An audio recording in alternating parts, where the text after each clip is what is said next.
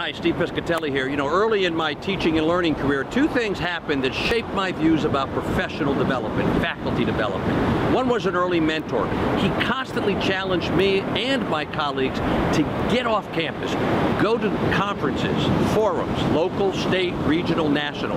Firmly believed that that would help us grow as we would be exposed to other ideas and we could share what we did on our campus with other folks around the community, the teaching and learning community.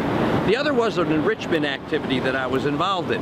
When we were done, we were asked to submit a short reflection paper. It consisted of answering two questions. Now, in this scenario, I share those two questions. What I would like for you to do, for you to consider with your colleagues, is what do you do to encourage? How does your institution, your organization encourage professional development, participation, and attendance? And once that is done, what do you do to encourage the sharing to the colleagues who are still back on campus? I go to a conference, I come back, I share with you. How do you do that in your institution?